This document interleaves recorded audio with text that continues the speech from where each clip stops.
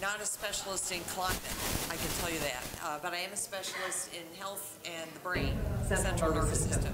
So I'm going to talk to you a little bit about how diet affects us and some data that is available, clinical trials with respect to different kinds of diets and how they have to do with vascular health and brain health. And then once I talk about that, I'd like to talk about the effects of diet on environment health, our Earth's health. First, I'd like to talk to you a little bit about what's happened to diet over the past 40, 50 years. And as you can see, over on this side, it tells us where we were in 1970, and at the second point of each one is 2014. So between those years, we have reduced actually the per capita consumption of beef. And this is looking at the United States. It says American, but they mean the United States. And then milk and eggs and that sort of thing has come down a little bit. But what has gone up instead is cooking oils, chicken, corn sweeteners, like corn syrups and stuff like that, cheese, rice, and a little bit in yogurt. And so this is another way of looking at it. So we see that things like eggs, fruit, if you look at the first light yellow is again 1970, and the darker yellow, the gold, is 2010.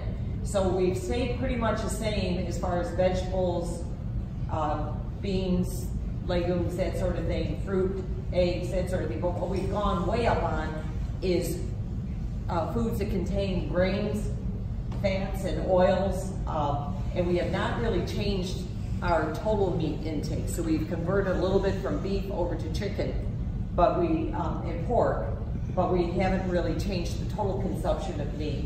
And sugars we've gone up on, and this is what has caused the diabetes and the obesity epidemic in the United States. So we've tried to make ourselves better, but we've also made ourselves tastier. And to do that, we've had to increase sugar and fats to do that. A lot of this is processed foods, and what I'm going to call here highly valued foods. That doesn't mean they have value in and of themselves. They have value at the checkout counter, so they're more expensive foods. So this is going out to the restaurant, the fast food stores, and buying those things that I can just pop in the oven or the microwave. So there is a relationship between nutrition and brain function, and I'd like to talk a little bit about that. So why do we even care, other than cosmetically we might not want to gain too much weight? There are some nutrients that are very specific and needed for normal brain function. Many of these nutrients are not available intrinsically. We can't just make it in our body. We have to consume it in order to get these specific nutrients. Of all the organs in the body, the brain has the highest metabolic rate and the greatest demand for specific nutrients that have to be consumed. In addition, because the brain is so important, the body can't function without a brain. And the brain is responsible for regulation of every component of bodily function. If you don't have a brain, actually there's a condition called brain death. And if your brain doesn't work, even if your heart is pumping, you are considered deceased. And that's because that part of your body will deteriorate because of the lack of brain control over the rest of your body. So because the brain is so important in that realm, it has this protection system, which we call the blood-brain barrier. And what that is it is a system in which certain things can't get into the brain and certain things can't get out of the brain very easily. And so it's a protection against toxins, it's a protection against certain bacteria and certain chemicals, that sort of thing. And there are specific transport systems to get certain things into the brain and certain transport systems to get things out of the brain in order to maintain this protection system. So there are good things that need to come in, but they have to come in through certain transport systems. And there are certain things that the brain produces that needs to be removed. And it has to go through a transport system because we have a blood-brain barrier. I'm just going to give you an example, which we'll go back to, and that is this A-beta lipoprotein. This is the amyloid stuff that we hear about with Alzheimer's disease. Amyloid is made naturally in our brain. It's a byproduct of cell synthesis, cell activity in the brain, and we have a specific transport system to bring it out of the brain and get rid of it. That is normal. We all have amyloid, and if you did an autopsy on every old person when they died, chances are you'll find amyloid deposits in their brain. That's a normal aging process. What happens, we think now, with Alzheimer's disease is not this buildup of amyloid because it's natural. The problem is we can't get rid of it, and the reason why we can't get rid of it is a breakdown of this blood-brain barrier system that disallows the removal of amyloid from the brain. And if we lose the integrity of this blood-brain barrier, this vascular system for removal and entry of nutrients, then we don't get good nutrients in to support our brain tissue, and we can't get rid of the normal stuff that we need to process and get rid of. So keep that in mind. Okay. There are certain nutrients which are really very, very good for brain health. Up here we talk about, now this is looking at epidemiological studies, so this is human studies as well as animal studies that show us that there is a neuroprotective effect with the consumption of vitamin E, the B vitamins, and then these N3 fatty acids. This is what you would find in cold water fish, avocados, that sort of thing. This is the healthy fish oil is what we would talk about, but it's much better to eat the natural food. And there's a positive correlation, so we haven't really shown an absolute effect, but we see a positive correlation in studies between eating vegetables that are high in folate, vitamin E, and carotenoids. This is primarily green leafy vegetables. And seafood with these N3 fatty acids, primarily salmon, but cold water fish. And berries, which have these polyphenols and cognitive health. So we see a positive correlation. If you eat those kinds of things, you have better cognitive health. And then there's a probable neuroprotective effect with monounsaturated fats. Monounsaturated fats, the best one that I can think of would be this olive oil and some canola oil. It depends on how it's processed. Carotenoids, the berries again, and the vitamin D. Diets that are high in saturated fats, and a saturated fat is a fat that you could stick a fork in it and you can pick it up.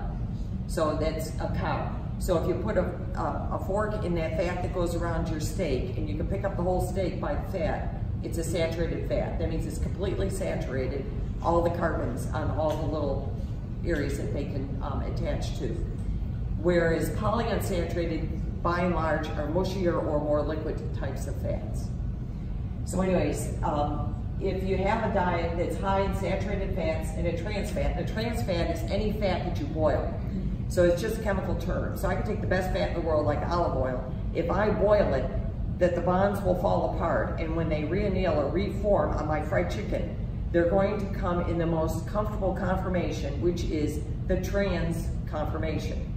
So that's what a trans fat is. And that's the fats that you will find in processed foods. What they call them is polyhydrogenated vegetable oils. That's a boiled fat.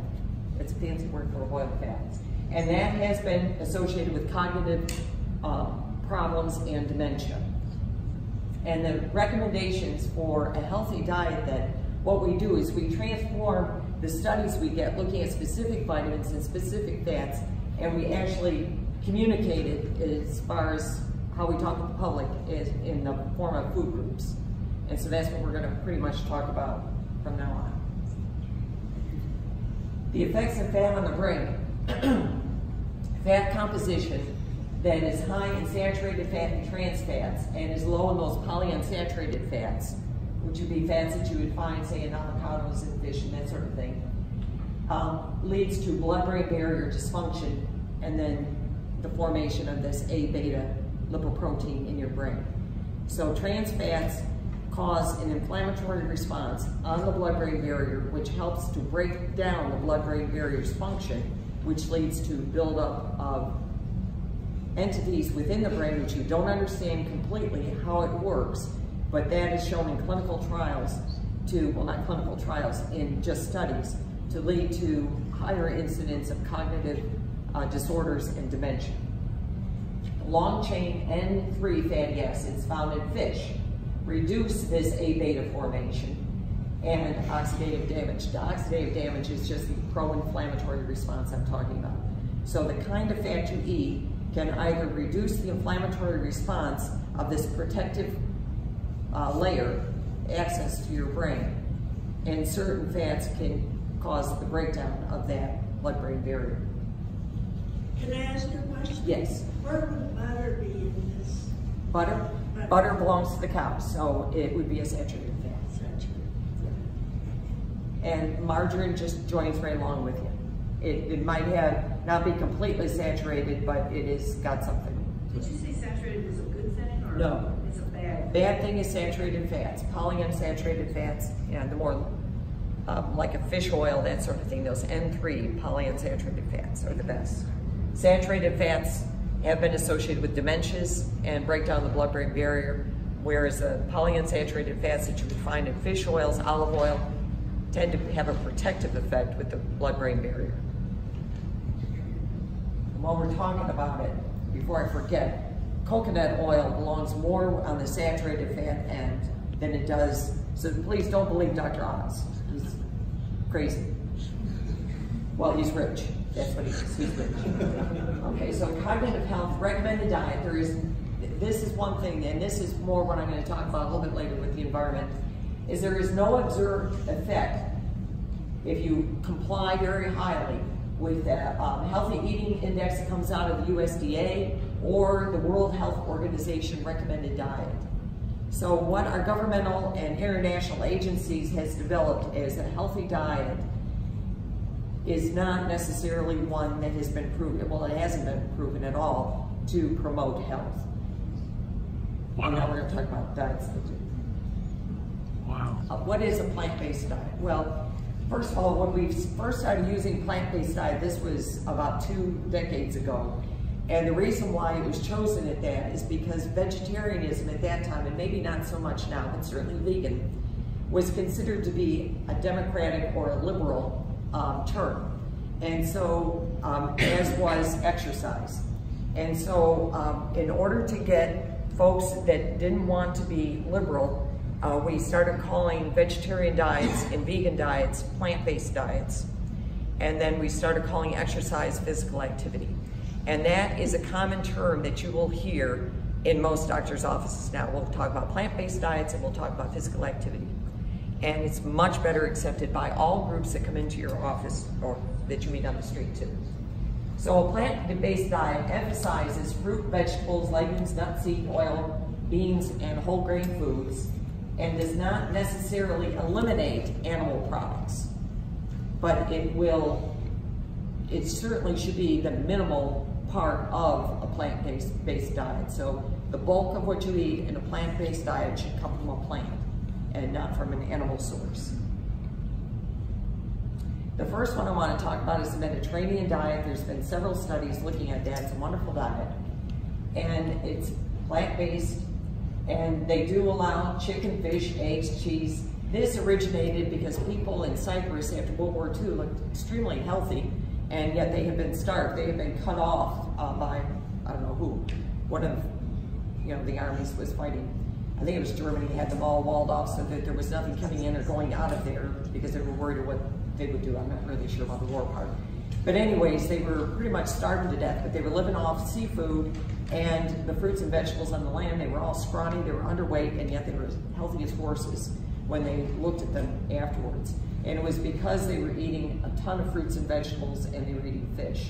And so they started looking at, so we call it a Mediterranean diet. It's based on those initial studies and then taken from there. Meals include small portions of meat. So this is a big difference from an American diet. By a small portion, a single portion of meat is actually a card, like a deck of cards or a little bit less, is what's considered a single portion size. Water, sparkling water, other kinds of drinks that are natural are recommended. None of the soda pops and the sugary fruit drinks and things like that. And then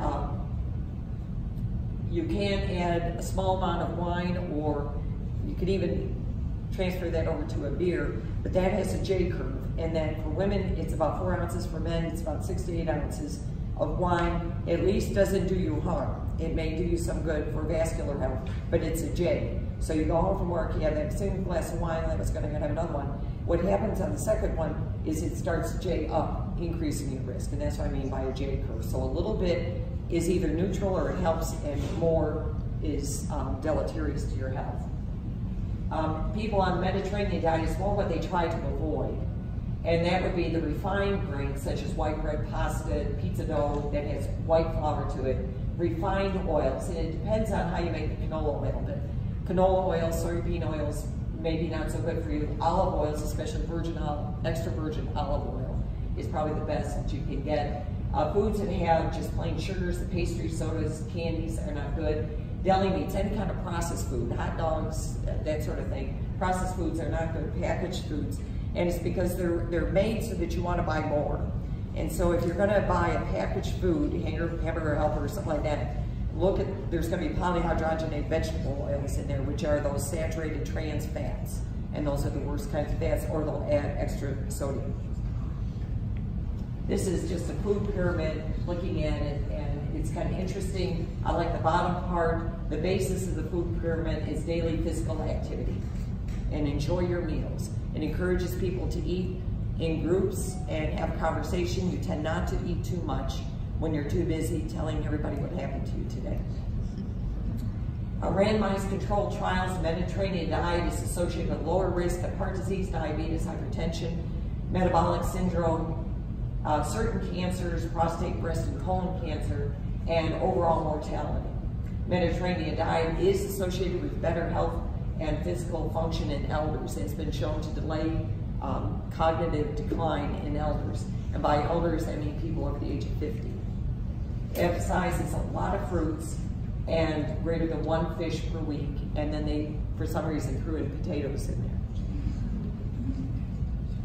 This is a big trial, the pre-diet trial, compared a low-fat Mediterranean diet with the exception that they added extra virgin oil onto it, a little bit more oil into it, and nuts. And by adding it on, not overall over the years, but just more of a steady diet, so that they would have a green salad with a little bit of vinaigrette dressing on it, using extra virgin oil instead of some other oil you had, replacing the butter and putting olive oil on your toast in the morning, that kind of thing. So they made that kind of change. So not more oil, but a change, a switch to that oil. And what they found is that that had the greatest effect on sustained cognitive function throughout the lifespan. And then there's several epidemiological studies that have looked at this that have been able to confirm the benefit of a Mediterranean diet. The DASH diet is the second diet. This diet I find is a little bit harsher. It is more vegetable oriented, but again, they do allow chicken and fish, but less than 2 servings daily, and their servings are quite small. It's more of a, well, my husband says, just a taste to make you think you're eating meat. And they avoid salt, and there is an emphasis on that, but they do put an emphasis on grains, vegetables, fruits, nuts, and seeds. And what they found that this is the best diet for reducing your risk of heart disease, hypertension. It's good for diabetes, but it's the coronary artery disease diet. So if you've had a heart attack, they probably have told you about a DASH diet. Now, when we're talking about vegetarian diets, there's 4 groups that we look at as doctors. One is a flexitarian diet, and what that is that the person can eat eggs, dairy, occasional beef, poultry, and fish and seafood, but it is a minimum part of their diet. So again, it's just like if you're going to make lasagna and you're going to say, I'm going to make meat lasagna. Well, in 1 serving of your lasagna, you might have 1/20th of a chicken breast in there. You know, you'll have a few little pieces in there, something like that to give a flavor of it, but it's not, again, it's not the main portion of the food that you eat. But it can be, or you can have like certain days of the week that you're going to have a meat dinner, and then other days you have primarily vegetable-based dinner. Pescatarian, of course, includes eggs, dairy, fish, seafood, but no poultry and no beef. The vegetarian, if you're a lacto-ovo vegetarian, then you have dairy and eggs, but no fish, seafood, poultry, or beef. And then the vegan, of course, no animal products, period. This is the next diet. The MIND diet is a combination of the Mediterranean and the DASH diet. but they emphasize 10 food groups that are really good for brain function. And that is beans, berries, fish, green leafy vegetables, nuts, poultry, olive oil. The poultry is just, that's not really necessary for brain health. Olive oil, vegetables, whole grains, and a little bit of wine. Did you want something? Just a question if you want to say it. Yes. Can you talk about why fish is considered good and other vegetarian alternatives? Okay, fish is good because it has that N3 fatty acids in there, which are good for brain health. Is that omega-3? And are there other non-fish ways to contain? yes, avocados will have, there's lots of ways you can get it, but this, the pescatarian diet, this is diets that are allowed based on people's preferences. And eventually I'm going to want to take this to multiple cultures and how we can adapt a diet that we all can be happy with. So there's nothing wrong with a vegetarian diet. The vegan diet has a little bit of problem with B12, and that just, you know, if you take a supplement, that would be fine, but there is a little bit of difficulty getting enough B12. Yeah. In the topic, just when you say fish, what type? I mean, I'm talking about cold water fish. Cold water, Cold-water fish. salty or sweet water? Just cold water. Well, Like from all the I know, sea or from lakes? all I know is from sea. Okay. Yeah. Okay. Would you consider octopus a fish? No. Okay. Would you consider a lobster a fish? No. Okay. That's what I. Yeah. So And I just want to scallops make and sure. shrimp are, I don't consider fish. Okay. Sea bass could be a fish. Yes, it is a wonderful fish. Yes. Things with fins. I have a master's degree in zoology, but that was a bunch of years ago.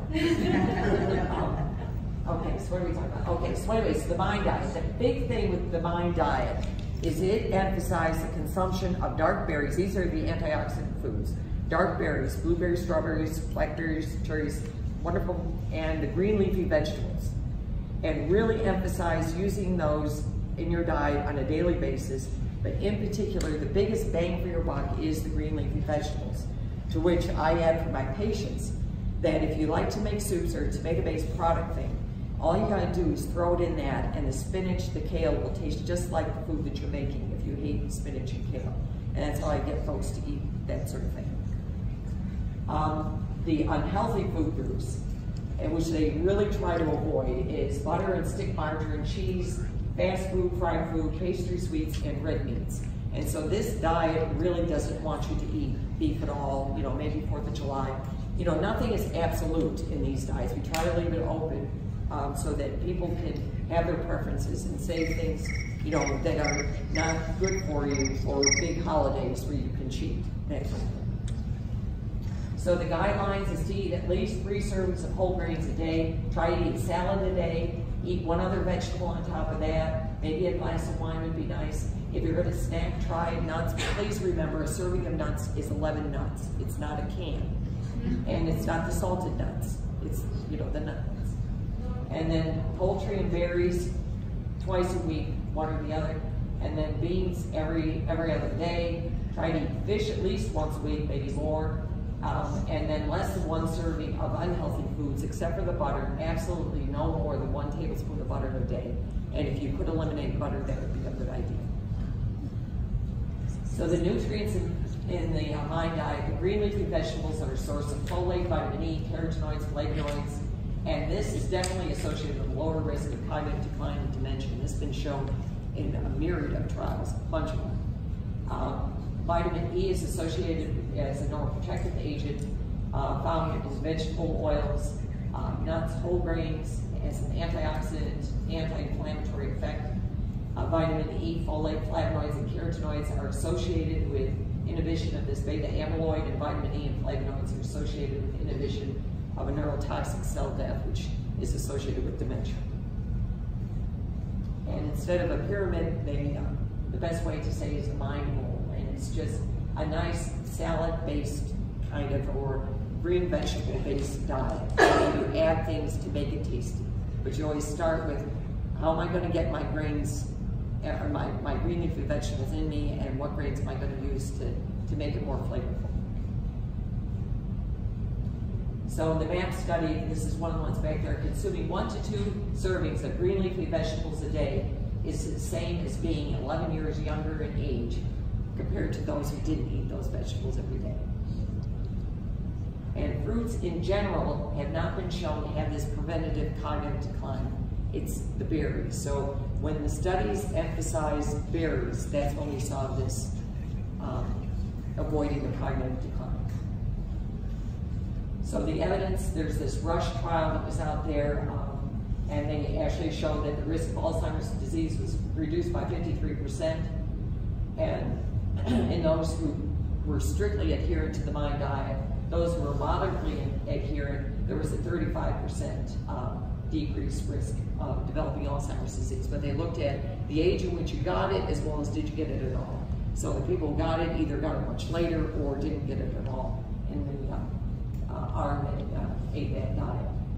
And the longer the participant adheres to the MIND diet, the better the benefit. So it is cumulative over years, but you can start at any age. And these trials start at people in their late 50s, early 60s. So at any age we can start any diet. So to get started on it, eat more fruit and vegetables at meals. It's best to try to add things before you subtract things out. So start adding fruit and vegetables at meals, and then gradually reducing the portion size and replace it with vegetables. Don't starve yourself. So what you take away, you add back in with vegetables. And then try a meatless meal a week.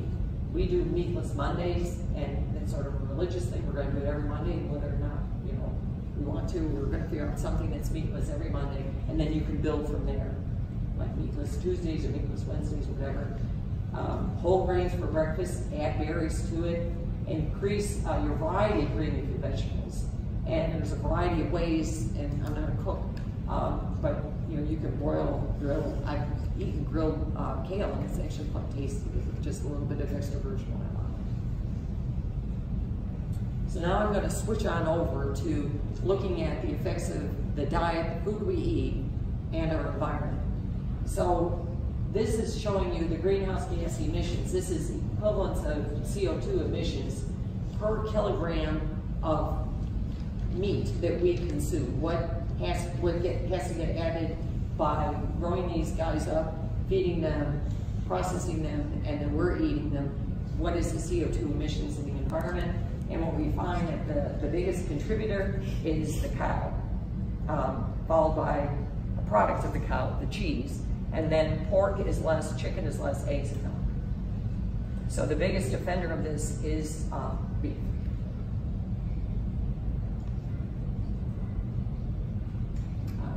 Without it there, I'm really having a hard time. Oh, I think that was more just telling you, again, another illustration for what the contribution is to the environment.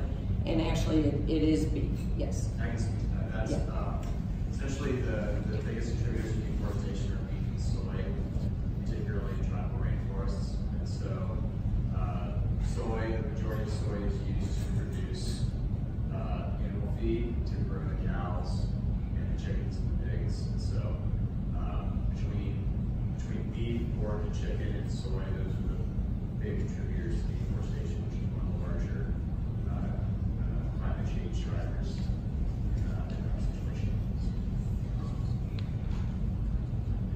So the diet, the food that we eat does affect not only our personal lives, but also of our environment. A diet that is low in fruit and vegetables and nuts and high in red meat and processed foods is responsible for the greatest health burden worldwide in most regions of the world. Approximately 2 billion people worldwide are overweight or obese. 2 billion people worldwide have nutritional deficiencies, and approximately 800 million people worldwide suffer from hunger. And what I just learned yesterday, 3% of children who are obese are also malnourished. So obesity doesn't mean you're well nourished. A sustainable diet is defined as a diet that it will attain nutritional adequacy and reduce diet-related mortality, both by addressing dietary composition and the energy balance. So the nutrients that are in your diet, as well as the number of calories that you consume. They balance environmental impact between global and regional scales, and this includes both the technology, management, issues that are related with food distribution, processing and distribution. The challenge is to create a food system that supplies a healthy diet for a growing population, of which our Earth is growing, while reducing the environmental impact. I'm going to now present, this is I consider a landmark study. It's a modeling study, of which I'm not a modeler, and I don't really know much about it. I'm just taking it that they know what they're doing. And Lancet, as far as medical circles is the magazine. It's the most highly respected magazine that we have, journal that we have, that directs our care for our patients. And this is Lancet Planet Health. And this came out in 2018. And it's health and nutritional aspects of sustained diet strategies and their association with environmental impacts, global modeling analysis with country level detail. And it was looking at 3 different dietary approaches and its impact for sustainable diet, sustainable for the human, and sustainable for the Earth's health, health of both groups. The focus was on nutrition and reduction of chronic non-communicable disease mortality and how the diets affect greenhouse gas emissions, cropland use, freshwater use, nitrogen application, and phosphorus application. So the design, it's a combined analysis of nutrients, diet-related, weight-related, chronic disease mortality, environmental impacts. They studied 150 countries, testing 3 sets of diet scenarios. They measured baseline food intake, and then they projected the food intake in 2050, what the demand will be. And they used this international model for policy analysis of agricultural commodities and trade to do that. And then they did nutrient analysis of the food.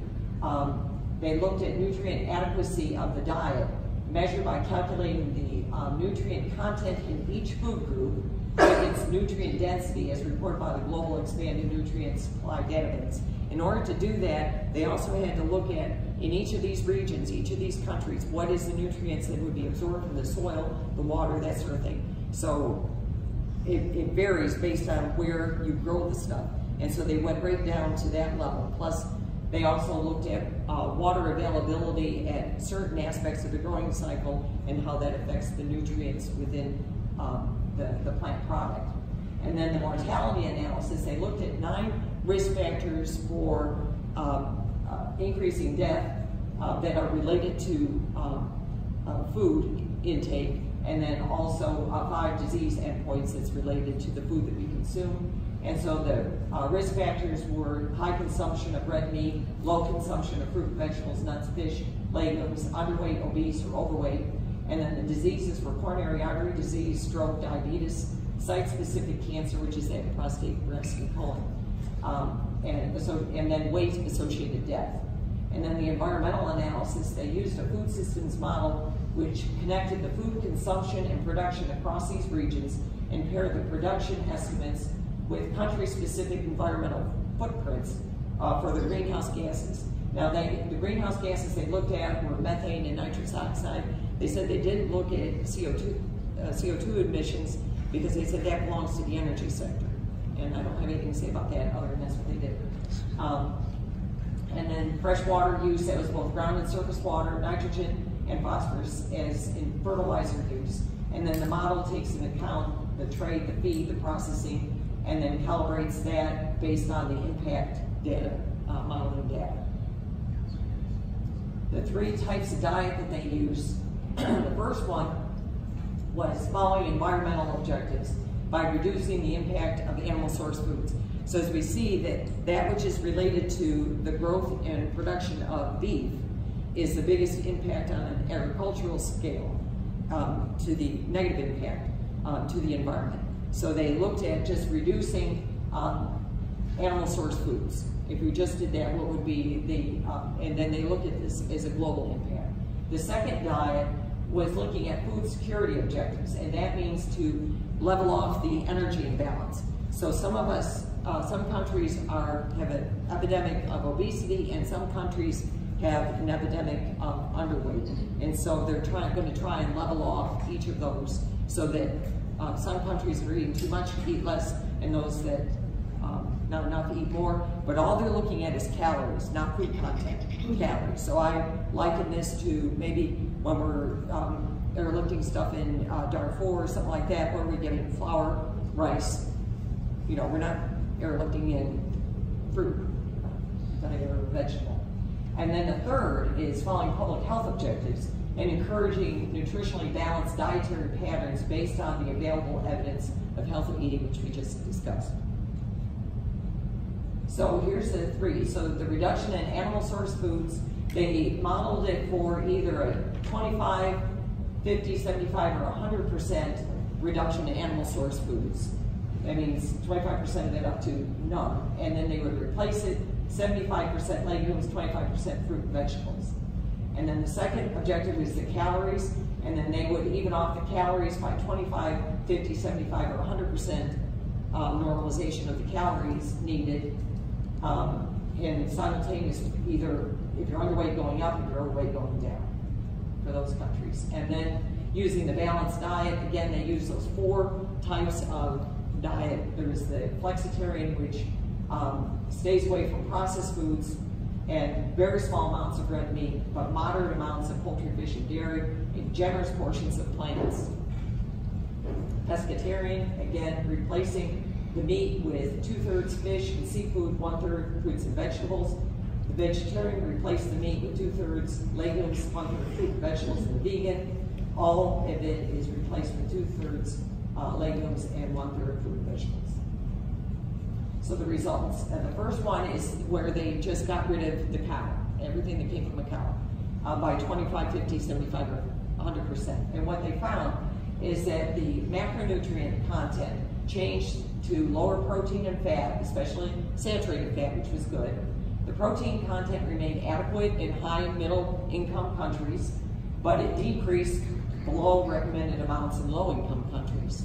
So these are countries that don't have a whole lot of beef to begin with, but they don't have a lot of vegetables and other things too. So eliminating or reducing the meat in low-income countries was deleterious to their health. Micronutrient intake improved again in high and middle-income countries because we're eating more plant-based sources.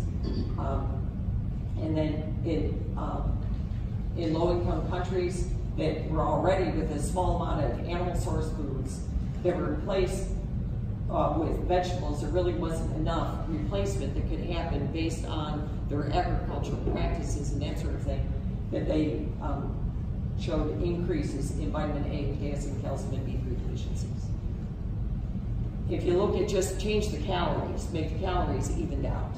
That one, the total energy reduced to achieve the recommended values in high and middle income countries, and increased to achieve recommendations in low income countries. So it improved the micronutrient intake in the low income countries, but vitamins still remain below recommended values because, again, they're just eating a single food product. It's probably going to be rice, something like that. Middle and high income countries did not improve their baseline fiber and folate, potassium and iron, is because all they're doing is reducing their calories, but they still are probably eating junk. You know, we're not eating good fruits because all we're emphasizing is reducing calories. And then, but it did reduce premature mortality somewhere between 2 and 10%, with the lower end being the low-income countries, the higher end being high-income countries. And reduction in fruit and vegetables was associated with a 2% increased mortality. The nutritionally based diets. The nutrient values for vitamin A, iron, potassium, and fiber increased in all the diets that were tested. And vitamins B3, calcium, and B12 remained low with the vegetarian and vegan diets, but that could be supplemented. The progressive reduction in mortality, somewhere between 4 and 12%, was found in conversion from animal-based to plant-based foods. So the more plant-based you got, the further you got away from animals, your mortality improved. And it improved more so in rich countries versus poor countries. It's going to be all the way through it. There was a 50 to 58% reduction in mortality due to increased vegetable consumption, 29 to 31% reduction in mortality due to increased fruit consumption, and a reduction in mortality is 2 to 3 times greater in the higher and middle income countries due to the greater availability of plant-based food substitutes. So the biggest benefit, again, was seen in the middle and high income countries. Progressively replacing the animal and plant-based food leads to a reduction in the greenhouse gases by 20 to 84%. Fresh water use increased 4 to 16% because now you're producing more plants. Cropland use decreased 12 to 29% in the middle and high income countries. Nitrogen application reduced 22 to 39%. Phosphorus reduced 25 to 35%. Cropland use increased 1 to 15% in low and middle income countries because they're producing more plants. But let's remember that with them producing more plants, it improves upon their diet, which was poor to begin with. So they will increase their cropland use a small amount, but there is a tremendous decrease in cropland use in high income countries because now there's less crops that have to be grown for feeding the cows that will then feed us. And the emissions go down up to 84% based on the amount of animal products that we don't consume. So what is a sustainably healthy diet then? Well, it takes more than just the diet, and there's a lot of things we have to look at, and that's where it's grown, the transportation of it in, and then also the preferences within different cultures for different kinds of foods, that what kinds of foods would a culture adjust to. And one of the things that we find is that a lot of poor or low-income countries model their ability of moving up with mirroring the diet of the high-income countries, which is probably the worst thing they can do. And the one example I have that is when we were in Nicaragua, it was at a time where they were at war and there was an embargo, so there was nothing coming in and nothing going out. And so it was an extremely poor country. And the women were shocked when I nursed my son after he was born, because I didn't go out and buy the expensive powdered milk to make milk to give to him. And this is the emphasis, this is the culture that we set up, the example that we set up for lower income countries by how we model what is good for us. It sets an example for other income, you know, as people move up. So the highly valued foods are, when we're finding that in Africa, as the incomes go up, and they haven't gone up a whole lot, but as they go up, there is a greater demand for beef and for processed foods. People are urbanizing and demanding more of those kinds of foods in those countries. So we have an excellent opportunity, I think, right now, that if we change our culture here and have some sort of a leadership role, that we can actually set a stage for what is a valued food. Because a valued food is what we eat, period. So in summary, sustainable diets can result in improving both environmental and health impacts globally. The health impact is greatest in high and middle income countries, but there's a positive impact possible in low income countries when a sustainable diet can be improved with a more diversified diet. Global public health emphasis on dietary change to plant-based diet and improving energy balance is a suitable approach to a sustainable diet, and updating our national and international dietary guidelines that reflect the evidence of what makes up a healthy diet may help the political entities as well as developmental organizations set goals and implement strategies to halt climate change. And then a few things that I think in conclusion, like takeaway things that we might consider doing, is public education, discussion, and action within our community or outside our community also, that concerns the link between world human systems, nutrition, health, and the climate. I don't think we ever think about that what we eat really affects world health, the Earth's health, as well as our health. And in food production and consumption affects the Earth's health as well as human health. Human diet choices that can improve both human health and Earth health. What might they be? And then the role of improvement of cropland productivity and reduction of waste in the Earth's health. This is something I didn't talk about because I'm not an expert in this.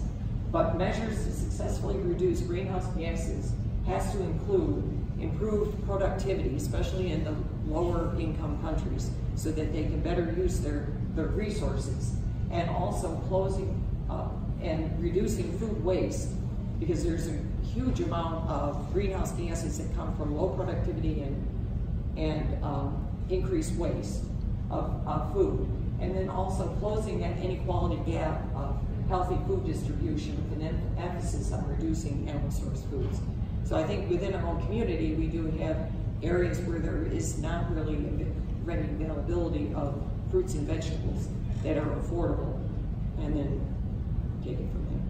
So that's all I got to say. Be happy to answer any questions.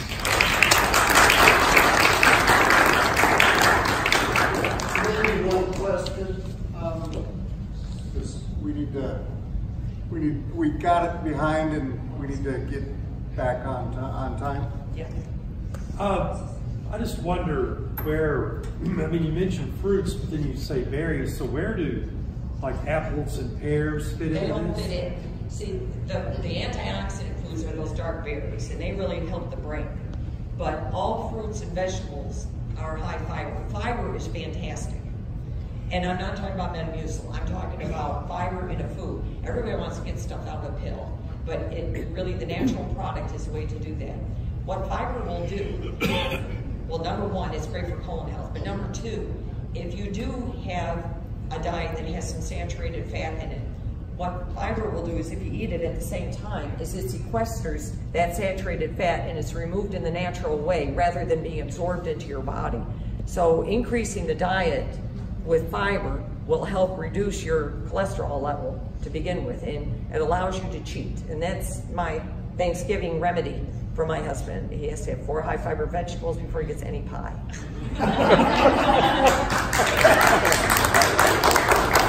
It's blueberry pie. Well, yeah, blueberry pie, right? So let's try to get going at about 10:55 with the next session.